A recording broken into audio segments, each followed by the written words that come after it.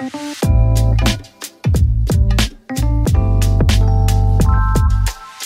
everybody and welcome back to I Am Journal Club. Today we're talking about an issue on everybody's minds, vitamin D supplementation. There's a new study out in the New England Journal that suggests that vitamin D supplementation doesn't do anything to prevent fractures in a healthy population.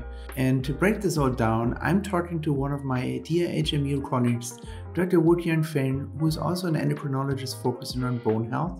And since he's the fracture liaison at Mass General Hospital seeing patients with new fractures, he is the perfect person to talk to. So let's jump right in. Dr. Fan, thank you so much for joining us today. Thank you very much, Ben, for having me.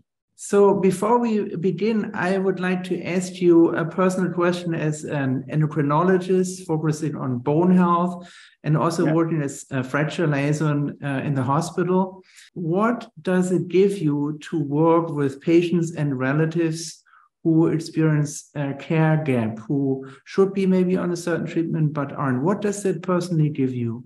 Oh, yeah. So that's such a good question. And one of the main reasons I'm doing this type of work. So, Ben, as you know, that the patient who suffered a hip fracture actually have a mortality probably 2 to 3 times higher than having a STEMI. And unfortunately, only a small fraction of those patients actually are receiving appropriate treatment. And so that was one of the motivation that I was able to gain over the past many years, and I found that's very rewarding to me. So I'm really quite interested or motivated in doing this type of work. I think that is a fascinating position to be in. Next, I will summarize the results. So we'll insert that here, and then we'll go on and I'll ask you the first question, okay? The vitamin D and omega-3 trial of VITAL was a randomized placebo-controlled trial of cholecalciferol, that's vitamin D3, and omega-3 fatty acids. Since they tested 2 interventions, this was studied in a 2x2 factorial design. Vitamin D was given as 2,000 units daily, and the daily omega-3 pills contained 1 gram of fatty acids. This was an ancillary study of a trial that is hypothesized to test whether these interventions alone or together can prevent cancer or cardiovascular disease. The study population is men over 50 and women over 55 years of age. There were no other in- or exclusion criteria except that participants could not already have cancer or cardiovascular disease, and also they couldn't have hypercalcemia. The resulting study population had a mean age of 67, 51% were female. They were recruited entirely in the US, and they had 71% Caucasians and 20% African Americans. Notably, it was allowed that patients were already taking vitamin D supplements, and 43% already did so. 5% were also taking osteoporosis medications, and 10% had a previous fragility fracture. The baseline mean vitamin D level was over 30 nanograms per milliliter. Over the course of the median 5.3 years of follow-up, vitamin D did not prevent fractures in the total fracture group. The same was true for non-vertebral and hip fracture subgroups, but there were other subgroups that we will ask Dr. Fan about in a little bit. I know hindsight is 2020, but before the VITAL results were published, did you or other endocrinologists expect that this was going to be a positive trial so that vitamin D does prevent fractures in the general population? Well, not necessarily. Actually, over the past couple of decades, I would say by now, there are many different type of studies who focused on vitamin D alone or together with calcium supplementation, and whether or not this treatment, so to speak, can prevent fracture either primary or secondary on a secondary basis. And some study is quite positive, and many studies are not. and even including a few studies showing possible harmful effects. So I think, in a general healthy population, many people would expect probably, supplement of some vitamin D, very less likely to have a dramatic effect, especially if you choose fracture as the end point of the study. So VITAL studied a general population of middle-aged or older patients. And the mean 25 hydroxyvitamin D level was 31 nanogram per milliliter, while only 13% of participants had less than 20 nanogram per milliliter. However, even in that subgroup, under 20, which was 2,100 patients big, so not insubstantial, there was no effect. Do you think vitamin D supplementation to prevent fractures might work in those only who have a vitamin D deficiency, taking these results into account? So that's such an important question about this study. If you look at the baseline 25 hydroxy vitamin D level of the study subject, it's actually 30 nanogram per deciliter, which is a very robust level, which is actually considered as optimal level. And I think post-treatment level is, in one of the group, it demonstrates that the level is 40. So we're talking about the otherwise the healthy patient with a quite robust baseline level, and you further increase from 30 to 40 to see whether or not within those 4 to 5 years of follow-up to see if you have any benefit in terms of fracture risk reduction. So that's what we are looking at, and the conclusion is that we didn't see any substantial effect. So that's probably fairly reasonable or expected. Now, the key question will be in the subgroup of vitamin D deficient, and do you expect a effect in this particular group? And I think, to me, this study is great, but I don't think it adequately addressed that question yet.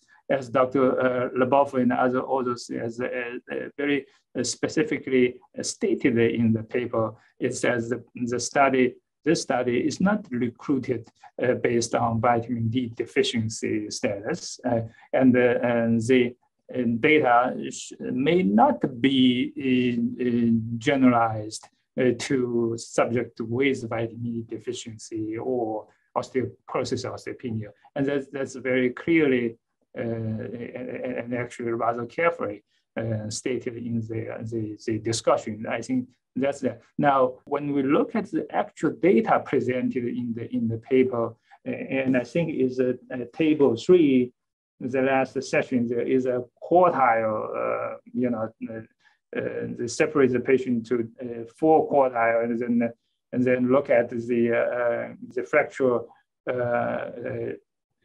events in each group. And if you look at the data carefully, you will really find it quite interesting that the quarter 1, which is defined by a vitamin D level less than 24 nanogram per milliliter, actually has had the lowest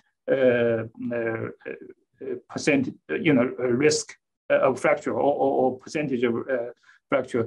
And I think it is 5.2% if you look at the baseline, or in the placebo group. And then as the vitamin D level goes higher in the placebo group, you surprisingly notice that the fracture risk is actually going higher. So that in quarter 4, which is defined by vitamin D level of greater than 37, the baseline risk fracture percentage is 8.9%.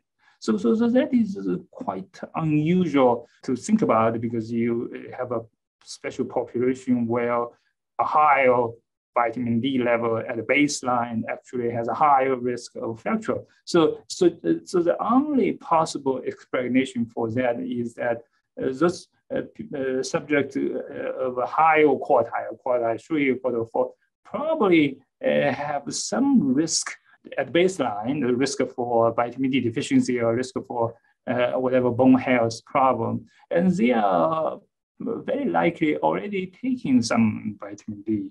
And as very specifically stated in the study, it's also stated that, baseline vitamin D or non-trial vitamin D supplementation is allowed in the study. So I think that makes things a little bit more complicated. So going back to your question, among patients with vitamin D deficiency, let's say quartile 1, those people with less than 24 nanogram per deciliter, they are not taking it.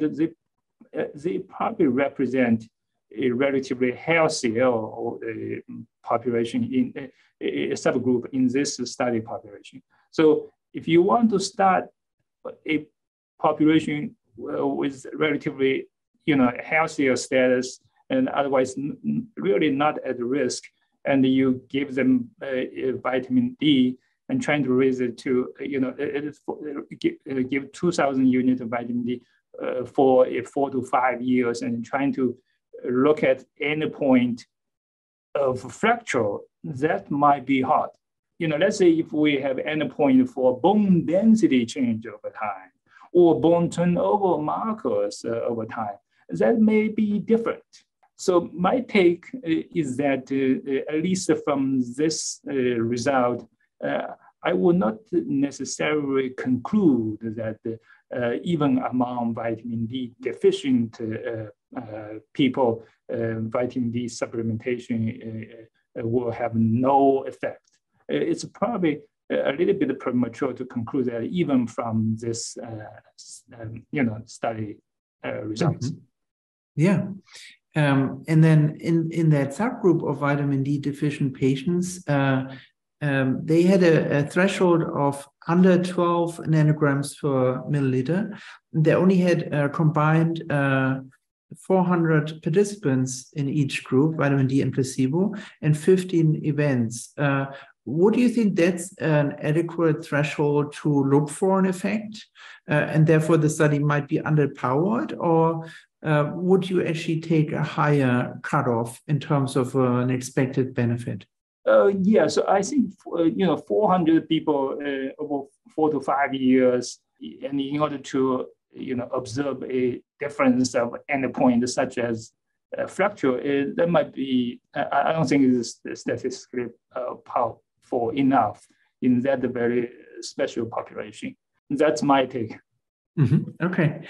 So the United States Preventive Services Task Force said that in the general population, they do recommend against vitamin D doses below 400 milligrams, plus less than 100 milligrams of calcium in postmenopausal women. And there was insufficient evidence in men or women for higher doses.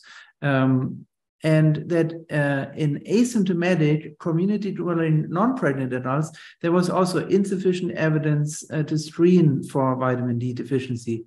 Given these new results, including that subgroup that we just talked about, do you think there might not be enough evidence now to continue recommending against screening, or do you think we just need more evidence?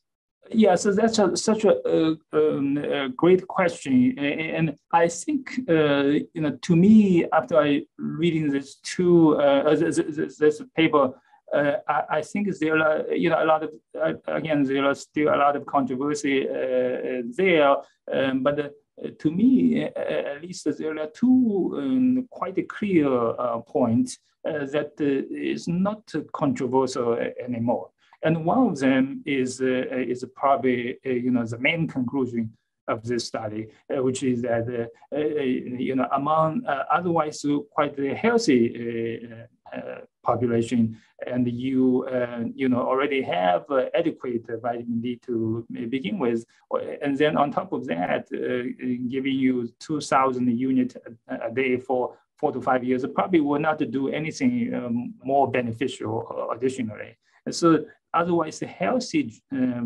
general population, I think the people are fairly agreeable that we don't have evidence to do population screening. You already mentioned the USPS's position, and I think the Endocrine Society has a pretty similar stance, and their statement is that the population screening, not at risk population, right? The general population screening or screening of those not at the risk is contraindicated. That's their the professional society's statement. So I think that's quite clear, and that is not with much controversial that in general population, there's no recommendation to do screening for the general population.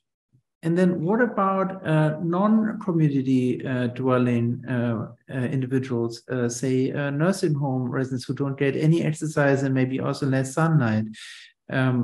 Could you comment on, outside of this trial, whether they, in your personal opinion, should receive supplementation, or if they should have a vitamin D level checked first and that should guide you?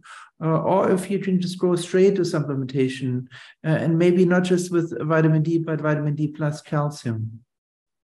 Yeah, so that's such a good question. And actually, and the author of this paper have laid out a very specific comment for that. In the discussion session, they laid out very clearly that this study results should not or may not be generalized to people who are institutionalized, or so to speak, in rehab or nursing home resident. So I think I'm an endocrinologist, so I follow the endocrine studies guideline. So they do recommend to check vitamin D level for so-called at-risk population, which a lot of time will include elderly people who are in a nursing home, otherwise, do not have sunlight, or especially if their diet is also quite deficient in terms of vitamin D and calcium. I think I will, if you see any obvious risk, me personally will prefer to check it. And usually I think it's always a good idea if you want to give supplementation or give treatment. In general, it's probably a good idea to have a number to guide your proposed intervention. Because if let's say they don't have sunlight exposure, but if their diet is already have adequate vitamin D in it, you may not necessarily need to give them actual pills. Understood. So you, Dr. Fan, personally would propose to first check a level and not go straight to supplementation? I will probably do that. Mm-hmm. Okay. So going back to the study, in VITAL, there was a signal hazard ratio for fractures of 0.74, albeit with a very wide confidence interval for another subgroup of patients, those already on osteoporotic medications. And then there was another, maybe somewhat smaller signal for patients with previous fragility fractures. In an interview, the authors mentioned that they think these two subgroups are large enough to make conclusions about them. But the study overall looked at a general healthy middle-aged and older population without known osteoporosis or even osteopenia. So what do you make of these statements? Do you agree with the authors that these subgroups should also not be supplemented, or do you think there is enough evidence, or there needs to be further studies? Yeah, so I think you are talking about the subgroup analysis presented in table 3. So there are two additional very important subgroup analysis. Namely the people with a history of fragility fracture, number one. And number two is people have known osteoporosis and these on osteoporosis medications. And if you look at, well, first of all, again, I would want to quote the author's statement in the discussion session that this study, may not be generalized to adults with osteoporosis or osteomalacia. So that's their own statement, which I found very appropriate. Now, when you look at the data and there's two subgroups. So first, I would say that as you already mentioned, the confidence interval is almost crossing one, right? If you compare those two groups with all other subgroup analysis, those two groups probably have this CI that's most close of crossing one. So suggesting that there's very likely a clinical significance, may not necessarily statistical significance from this study group, but I think when I look at data, me personally have two main concerns when I look at this data. Number one, even for people, for the subgroup of people who are giving vitamin D replacement, we do not know the pre-treatment level and the post-treatment level. So let's see if the pre-treatment level is the average study population level, which is 30. And if that's the case, and if you raise the pre-treatment level from 30 to even to 40 and maintain that for 4 or 5 years, and if you want to see a significant reduction of fracture risk, that might be hard. So that's one. I do not see a baseline level and the delta value in the change of the vitamin D level among those groups. So that's number one concern. And number two concern is that the follow-up time, the population 2,000 something is not very large, I would think. And two, the follow-up duration is 4 to 5 years. So when we clinically see a patient with osteopenia or any with other risk factors, we do the FLAX calculation. And the FLAX calculation is always 10 years risk. You're talking about a 10 years risk for hip fracture, 10 years risk for major osteoporotic fracture. So I would think, with even with this short duration, and you have a confidence interval almost crossing one, to me, the data does not exclude the possible clinical significance or efficacy of vitamin D plus calcium, in these two subgroups. That's my personal take. I'm glad you bring up calcium. In previous research, including in 3 meta-analyses, there was no effect of vitamin D on all fractures, vitamin D by itself. But there was an effect in osteoporotic women. However, there was an effect on osteoporotic women of vitamin D plus calcium, as well as calcium by itself. Calcium supplementation is, of course, controversial because of its potential cardiovascular effects. But what do you make of these results? Is there currently equipoise for studying the incremental effect of vitamin D on top of calcium? Yeah, so that's such a good question. But if we go back to basic biology about the vitamin D, again, it's a steroid hormone. It works by binding and activating vitamin D receptor. The receptor will form a heterodimer with RX and trigger the downstream gene expression, etc. So one of the many biological effects is in the gut, in the intestine, to facilitate calcium absorption. And so that if you do not have a functional vitamin D receptor, let's say in animal, you can genetically manipulate this to knock it out, or in human beings, there's a rare condition that where you have vitamin D receptor loss of function mutation. So among those animals or human beings, they can have a very profound osteomalacia or this type of issue, hypocalcemia. Now, those hypocalcemia and osteomalacia can be corrected actually by just giving a lot of calcium load to their GI system. So what I'm trying to say that vitamin D will facilitate the absorption of calcium from stomach system, but not necessarily, it's a essential, So that probably the biological basis for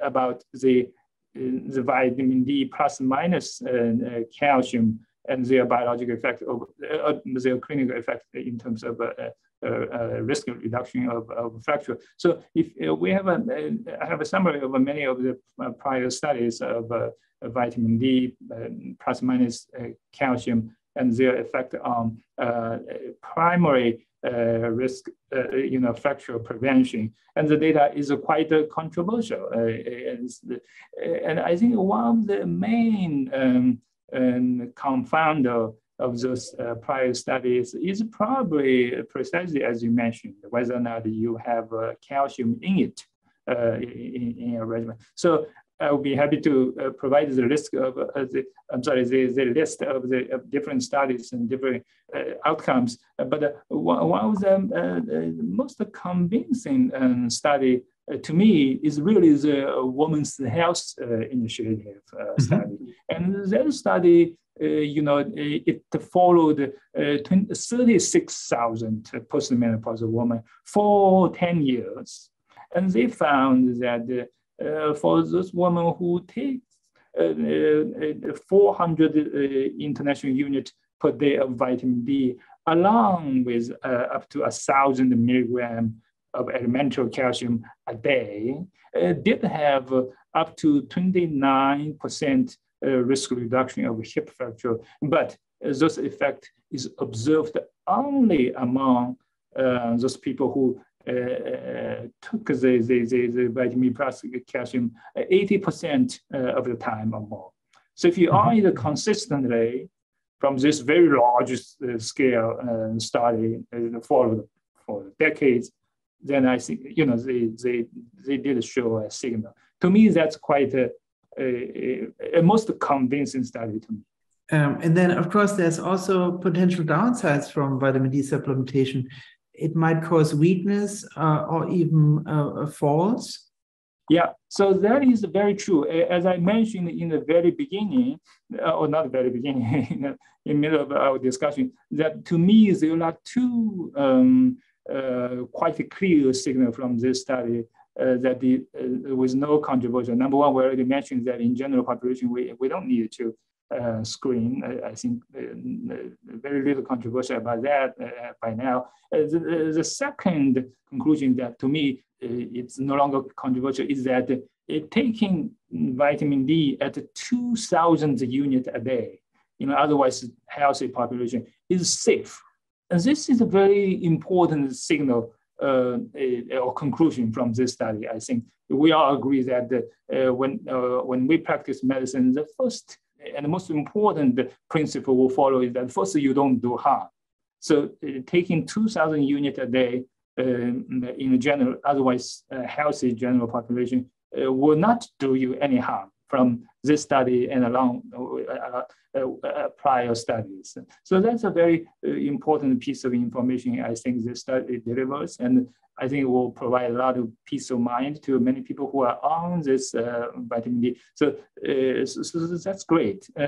Now, precisely as you mentioned, there are special settings that vitamin D supplementation can be harmful. So those studies are all, fairly old by now, but the signal is quite, the message is quite clear, is that if you want to give large, very large bolus dose to people, especially elderly people, then you may potentially increase their risk of fall and fracture. So a study many years ago by Dr. Smith, etc., they trying to give once a year intramuscular injection at 3,000 units each time, and to the people who are residing in nursing home, with a good intention to improve compliance, or you don't have to take pills every day. I just give you a shot once a year to correct that problem. And then they observed that among those people, the fall risk, the fracture risk, actually increased. And following that, there are a study in Australia. They look at the community dwelling population, black people, elderly people, and again, they want to give a very large dose once a year, 500,000 units, by mouth once a year, and to see what happens to this population. Again, they observed that the risk of having fall and fracture will be increased. So those are the extreme, measurement, extreme intervention of vitamin D supplementation. I think nobody's doing that anymore. And so what happens if you do monthly, weekly? Is there any evidence to show that they can also do like this risk factor? I think from the study I'm aware of, I don't see any report saying that. So once yearly is probably, not a good idea to do it. Nobody's doing it. Once monthly, I don't think that, there's no evidence to show it's harmful, but it's probably be a little bit cautious, I would think. Once weekly is probably safe. Once daily, as we already mentioned, is safe. And that is a clear signal as well. Yeah.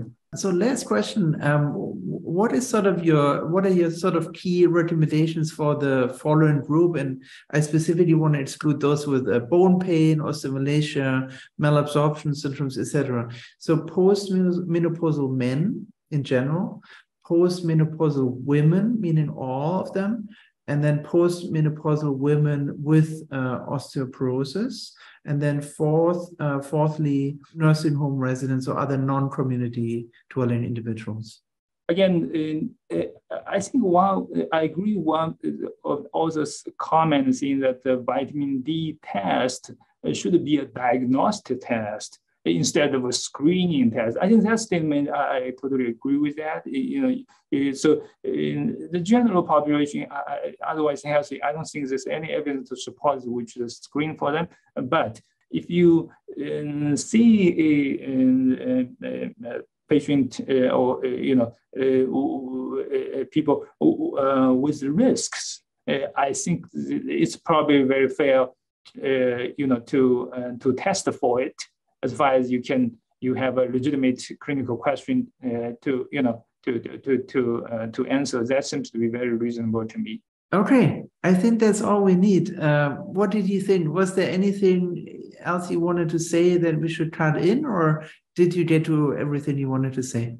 I just want to see one more comment. I think there's probably also less or almost no controversy, is that despite all this controversies about the vitamin D plus minus calcium in terms of the fracture risk reduction, a lot of people will probably agree that the effect is probably modest at its best. They're not magical pills, that's for sure. They will not dramatically reduce the risk of having fracture, even among a risk population. So that's probably quite clear.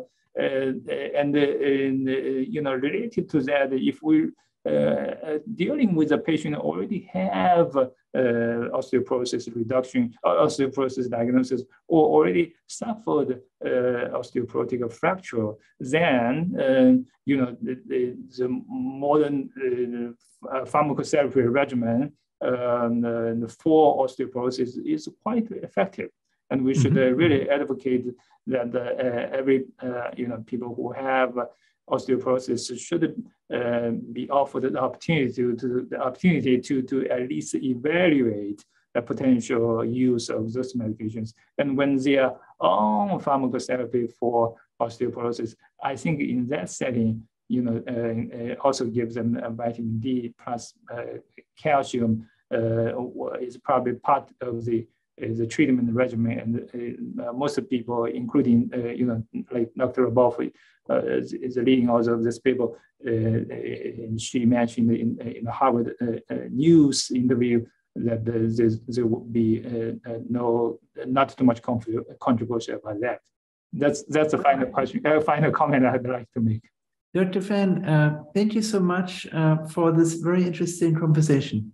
Thank you very much for having me. Again, I really appreciate the opportunity. This helped me a lot as well. Here are my 5 takeaways from my conversation with Dr. Fan. First, vitamin D supplementation, at least without calcium, does not prevent fractures in a general middle-aged and older population. Second, vitamin D screening for a general population is likewise not recommended. Third, consider vitamin D levels in the following populations: symptomatic patients, patients with osteoporosis and/or a previous fracture, and the non-community dwelling elderly. In the latter population, some people also go straight to supplementation. Fourth, when supplementing, consider calcium as well. Fifth, avoid vitamin D oversupplementation, as high levels may cause weakness, falls, and fractures. Thank you for watching this episode of I Am Journal Club. We hope you enjoyed it. If you haven't already, please subscribe to our YouTube channel or to our podcast, and see you in the next episode.